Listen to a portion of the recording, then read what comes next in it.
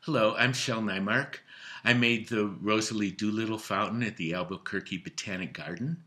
This presentation is a version of the talk I gave to the Albuquerque Public Arts Board on January 17th, 2023, as they prepare to vote to demolish the fountain.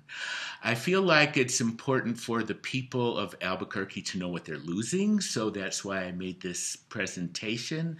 I also hope it's helpful for other public artists to understand my process, and especially for ceramic artists. I hope that it's helpful for the Botanic Garden and the Public Arts Board to understand where they went wrong and why this is happening. In 1994, I was chosen to design and create the Rosalie Doolittle Fountain for the new Botanic Garden being built as part of the Albuquerque Biopark. It was my first large public art project. There would be $50,000 for my work and $100,000 for the city to build the forms, do the cement work, and buy and install the fountain infrastructure. I was shown drawings of the circular plaza area and told that the fountain couldn't be more than 2 feet tall. They wanted a clear view of the gardens from the plaza. I thought it would be a big challenge to design a low fountain that would still have impact and drama. Because of Albuquerque's historic connection to Spain, I decided to go to Spain to look at fountains. The first place I went was Barcelona, to Gaudi's Park Güell. He used 19 shades of white tile, which gave his work a richness that it wouldn't have had he used only one shade. I took that to heart. When I made 4,000 tile cottonwood leaves for the fountain, I varied my glazes in each kiln load. Probably it has hundreds of colors. Colors fading into each other has always been an important part of my work. Up till this point, I'd mainly used airbrush and sprayers to accomplish that. In Park Güell, I noticed Gaudi's mosaic style on this window, brown fading into white using kind of a pixelated idea. In this exquisite glass mosaic in Barcelona, green fades to purple and then back to green. Resolana, literally a place in the sun, connotes a location where people hang out and chat. I try to incorporate it in all of my public work. The curving shape of Gaudi's bench in Park Güell encourages people to face each other and therefore fosters Resolana. Gaudi's tower at La Sagrada Familia, I loved how he used these different chunky leaf-shaped tiles to construct vines. In this mosaic in Sevilla, I saw how one shaped tile could be used to create a repeating pattern. At the Alhambra in Granada, there were a lot of fountains that were beautiful, low, and dramatic. Many, like this one, had a bowl within a bowl, and I decided that's what I would use for the Rosalie Doolittle Fountain. When I returned, I started drawing plans to present at a series of meetings with a committee. It included Gordon Church, Albuquerque's public art director, who was a wonderful mentor for me, director of the Albuquerque Biopark, Ray Darnell, lead landscape architect Pat Westbrook, and several other stakeholders. The first drawing had more elements than we would use, including connecting a stream coming from the bench to a stream they were building in the park at the upper right and a water fountain at the lower left. Other ideas we considered and discarded were this bridge and this leaf pattern based on the mosaic I had seen in Sevilla. My first drawing for the bench used real boulders and ceramic cottonwood leaves set in between them. I finally decided on a design for the bench that would feature New Mexico's wild garden on the back of it, the cultivated garden on the front of it, and the top would feature a stream that represented water coming down from the mountains to water New Mexico's gardens. The wild garden would be represented by cholla and prickly pear cactuses, datura, and buffalo gourd. They would be built out of plant parts, kind of like the leaves on Gaudi's Sagrada Familia. Like Gaudi's benches, this bench would be curved to help promote Resolana. I also hoped to promote Resolana with the shape of the pool. The floor of the pool would be 18 inches below ground so that people could comfortably sit on the edge of it, put their feet in the water on a hot summer's day. The bottom of the fountain would be tile flagstones with tile cottonwood leaves looking as if they'd fallen in between them. Cottonwood leaves are the symbol of the garden. My first drawing for the inner bowl included birds, and the second one included branches, but I decided to simplify. The colors of the cottonwood leaves would go from autumn yellow to spring green to summer green and back around the fountain. I included red catkins that come out on the cottonwoods in the spring in the spring green leaf area. I worked with a ceramic engineer to develop a frost-proof clay body. Then I started testing glazes. They came out great on the small tiles.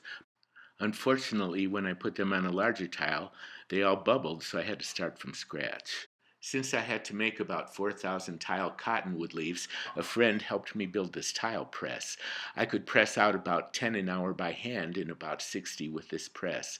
This is my assistant, Paula Seaton. Tiles were carved by hand and then molds were taken of them. The larger tiles were pressed out by hand. This is my assistant, Irene Smith. Flat tiles were rolled out on a slab roller. Edge tiles were simply bent over the edge of a table. Trim tiles were squeezed out of an extruder. I drew the design for New Mexico's cultivated garden on a 50-foot roll of paper. I laid the paper out on top of wet tiles that were numbered and traced the design onto the tile. I drew the plants for the mural at the farm of my neighbor Ermita Campos. This is basil, strawberries, lettuce, onions, eggplant, broccoli, garlic, corn, chili, tomatoes, raspberries, beets, bell peppers, and melons. The larger picture in the center is Ermita's farm on the banks of the Rio Grande. It's bounded by apple and peach branches drawn in her orchard. I expressed my concern to the garden that minerals would build up on the tile from the water. Roman Fountains, who designed the pumps, said they could install water softeners for a few $1,000s. I asked the garden to do that, but they said they couldn't afford it. Landscape architect Pat Westbrook, who was wonderful to work with, told me that they would clean the tiles every week if they needed to. I started working on site late spring of 1996. First, I drew the shapes on the ground to be dug out by hand. The crew decided to bring in the backhoe instead, and they made a huge mess, which added a lot of extra time. I supervised the building of the forms. Rebar was bent with simple homemade tools to create the shapes I wanted. Metal lath was tied to the rebar to hold in the cement. Cement called shotcrete was blown into the forms with a kind of fire hose, then smoothed out with trowels. I extruded the pieces for the top of the fountain in my studio and brought the tiles wet to Albuquerque to form directly on the fountain. I numbered them and brought them back to my studio to fire. I made some 3-inch wide pieces to fill in the gaps because the clay shrinks. They were designed so that the water would pour over the edge of the fountain in elegant sheets. Here I am setting the first tile, building these datura plants out of plant parts, probably about 20 different shapes of leaves, flowers, and buds. Rubbery coating was painted on the fountain to seal it. Albuquerque artist Aaron McGinnis was one of the many people who helped set the 4,000 cottonwood leaves. Other volunteers came to help, like these women that I didn't know. This is my friend Jane Padberg from Dixon. She brought her 2 sons, Chris and Jesse, who were teenagers at the time. They worked harder than any adult men I know. Because the spaces between the tiles was so large, the grout manufacturer told us to grout with thinset. It was the hottest June on record, over 100 degrees every day, and the thinset dried on the tiles really fast. It was a nightmare scraping it off. Setting the edge tiles was tricky. We used a board and a level to make sure water would flow over the low places evenly. We set the bent tiles on the bench first and included some bent cottonwood leaves to look like they'd fallen there. The stream bed on the top of the bench was prepared with a layer of cement. Then I started setting ceramic and real rocks. About the time this photo was taken, the head of the biopark called me into his office on a Friday afternoon. He said he didn't like the ceramic rocks and wanted me to pull them out and make blue tile to replace them. I told him it would cost about $2,500 to make the tile, which is the amount I would charge any customer for that many square feet of handmade tile. He said there was no more money and that I should just go into my studio and make them.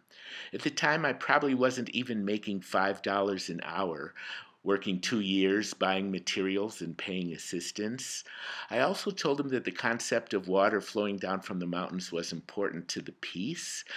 That was the piece I was contracted to make. I asked to go before the Arts Board, who, along with him, had approved the design. He said no, and that if I didn't do it, I would no longer have help from the crew.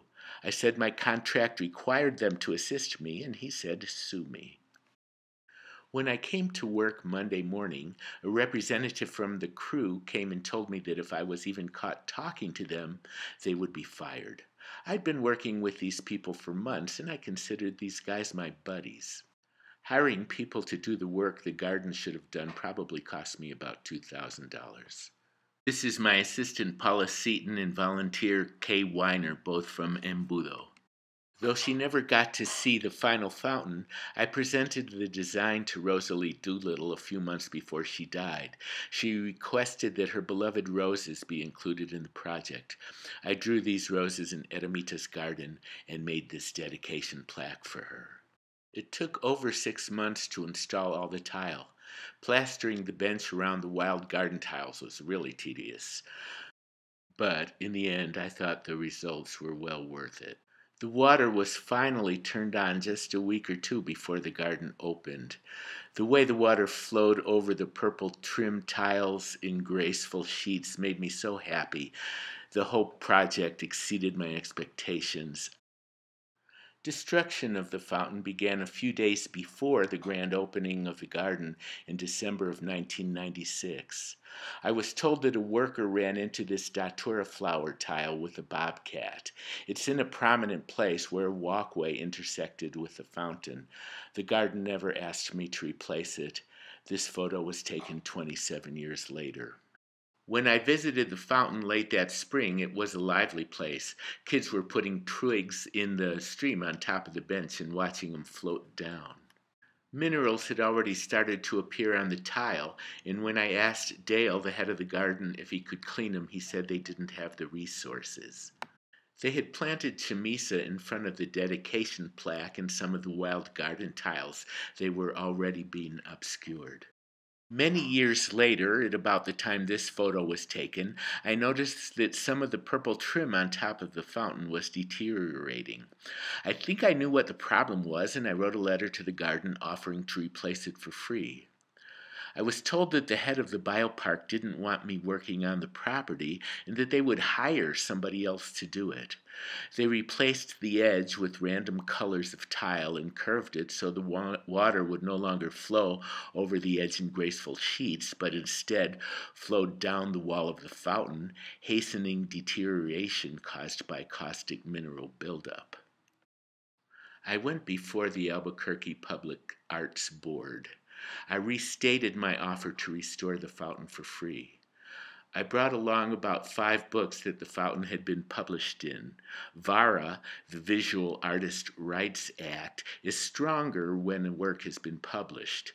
The Arts Council refused to look at the books, and they voted against me restoring the piece.